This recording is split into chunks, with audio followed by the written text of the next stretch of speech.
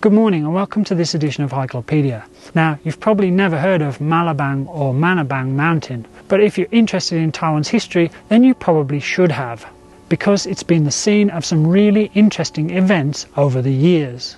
Located near Dahu in Miaoli County, or Strawberry Country as I like to call it, Manabang is one of the 100 Xiaobaiyue, or 100 top small mountains of Taiwan. The name Manabang is a Chinese transliteration of Manapan, which is the Atayal language word for magnificent mountain. And it is down to the fighting spirit and braveness of the local Atayal indigenous people that this mountain has secured a place in Taiwan's history books.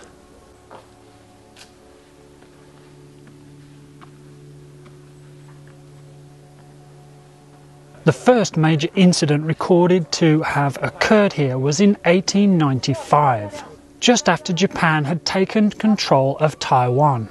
Japanese forces arrived on the island soon afterwards to assert sovereignty over their new colonial possession. But this didn't prove easy, as various local armed groups resisted their new masters. And the battle at Manabang Mountain was one of them. It took place in 1896 between Japanese troops and local Atayal tribes, who had been reinforced by defeated local militias from the Tongluo, Tofen and Beipu areas. Japan was busy trying to pacify resistance to their leadership, first moving through Taiwan's plains before tackling the mountainous areas. The local forces put up a good fight here, but they were eventually wiped out by the Japanese troops and their superior weapons. They did, however, inflict heavy losses on the colonial forces, leading the Japanese to build a memorial in honour of their dead. The original monument disappeared, but in 1984 it was rebuilt at the site here to commemorate the battle.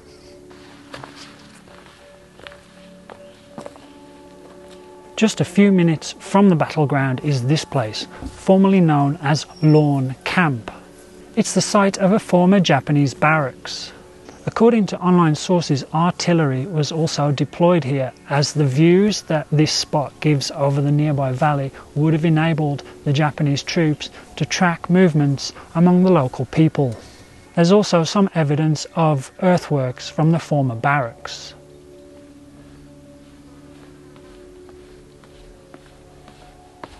Another interesting incident that took place in this area occurred in the aftermath of the Nandrung incident in 1902. If you need a backgrounder on the Nandrung incident, then please go and check out my Jialishan video over here. It needs some love, that's for sure. Started around the 7-minute mark for a brief history of what happened at Nandrung. A few months after events at Nandrung, the Japanese invited the chief protagonist of the incident, Re Agwai, and around 80 other indigenous people that they considered to be responsible to a surrender or peacemaking ceremony. There's a picture of it here. However, peacemaking was the last thing on the minds of the Japanese.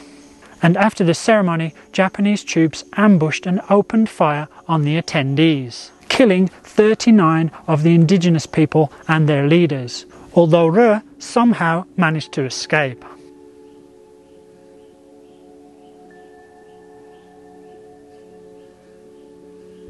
Other battles between indigenous peoples and the Japanese also took place in this area around the end of 1902, although I'm not sure whether they were related to the Nandrung incident or not.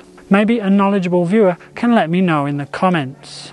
Anyway, in this third incident, anti-Japanese militia were once again the target, as Taiwan's Governor-General Kodama Gentaro sent 3 infantry regiments into the area around Malabang Mountain on October the 10th to root out fighters, who they believed were trying to link up with local indigenous forces.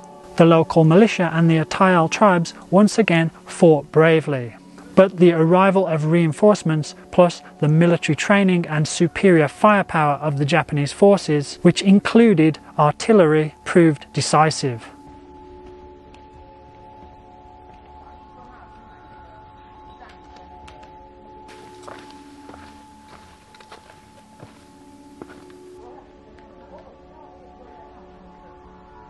By December 12th, the Japanese were able to claim victory in their latest campaign against resistance forces.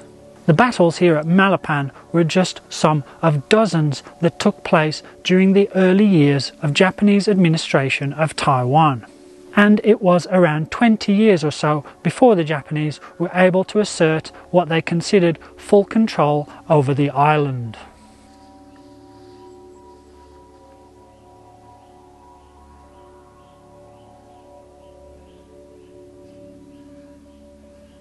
So that is a potted history of events in the Manabang region over the years.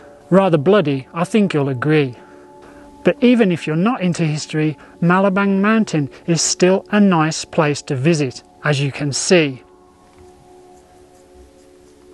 The walk to the summit and back is around 4.5 kilometers and will take you roughly 3 hours at a leisurely pace.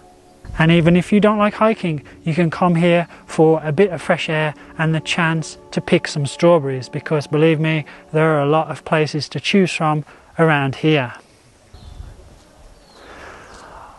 Alright guys, that is about it for today. I hope you enjoyed the abridged history lesson.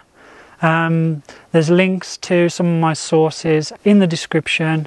So if you enjoyed it, then you know what to do. Give me a like. And you can always subscribe if you want to, and if you want to get a reminder every Saturday morning for my new video, you can click the bell for notifications. Once again, thanks to all my coffee mates. I really don't know how to thank you, apart from sending you a patch if you buy me 3 or more coffees. Yeah, so that's it for today. Take it easy, and I'll see you next week. Oh, and one more thing. Merry Christmas to everybody who's celebrating Christmas. Over and out. Damn, it's hot.